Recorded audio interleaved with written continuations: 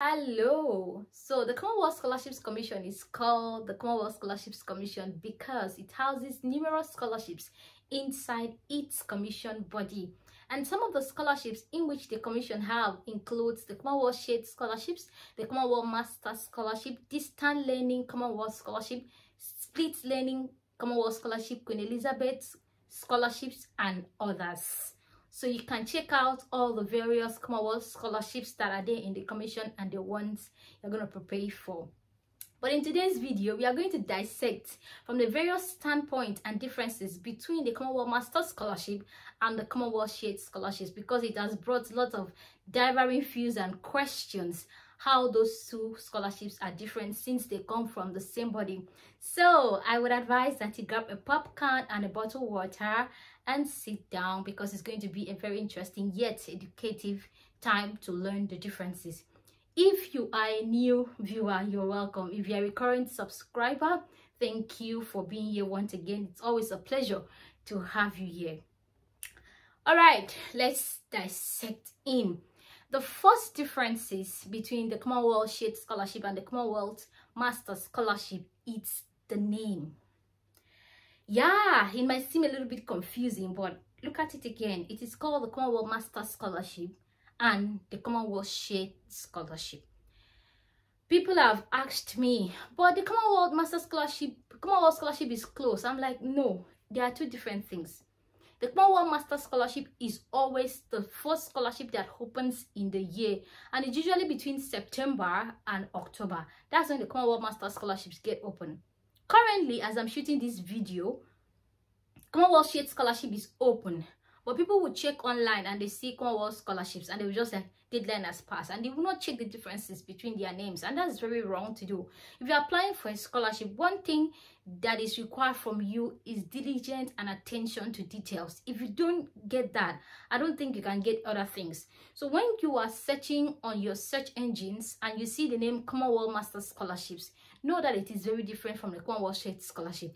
And today, as I'm shooting this video, the Commonwealth Shade Scholarship is currently ongoing, and the deadline for application is on the 12th of December. So you still have weeks before that deadline. For the Commonwealth Master Scholarships, it is already closed.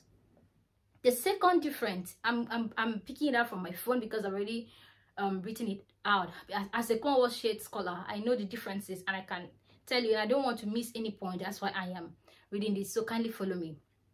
The second difference is its nominating body. So let me explain that. I'm from Nigeria, and we have what is called nominating bodies that are kind of tailored to the country that you come from. In Nigeria, there are various nominating bodies. The FSB, that is Federal Scholarship Board. We have FAWE, Forum Africa Women Educationalist.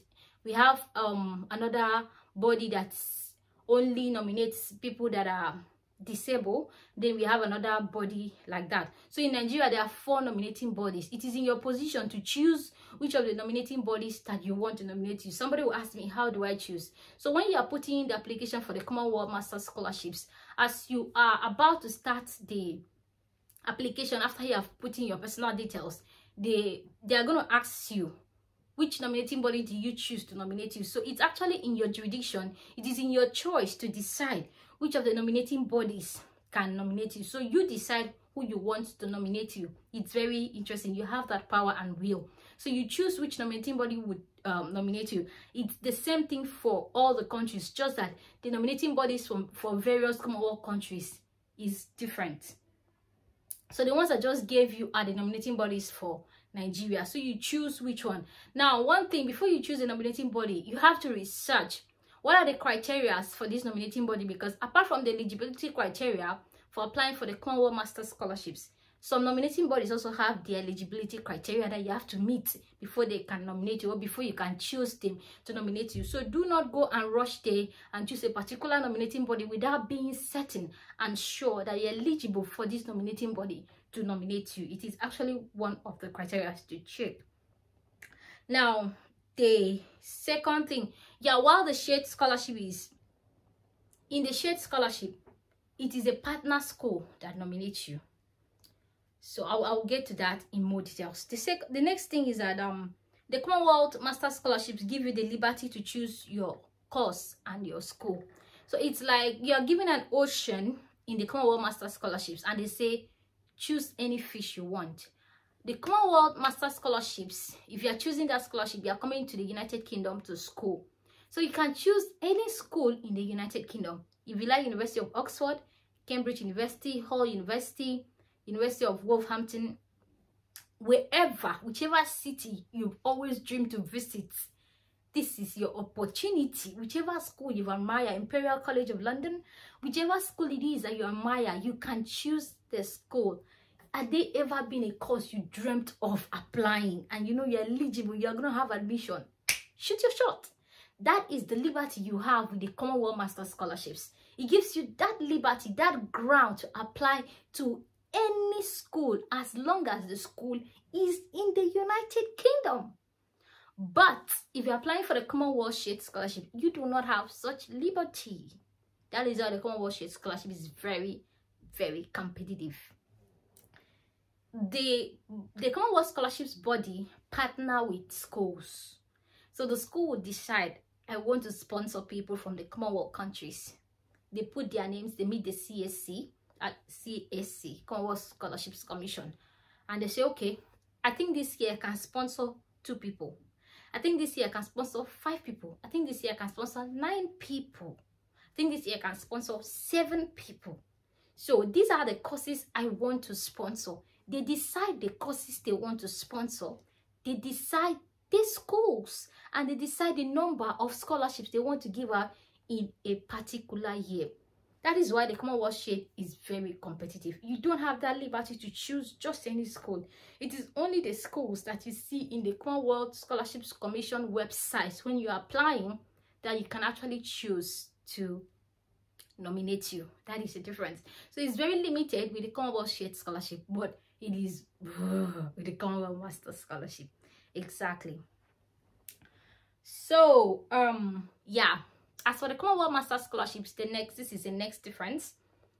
I don't know which number, I've mixed it up, but the next difference is that the Commonwealth Scholarship sponsors everything, right from your accommodation to your monthly stipend to your tuition fee to your flights. Every single thing is paid by the Commonwealth Scholarships, for the Commonwealth Master Scholarships.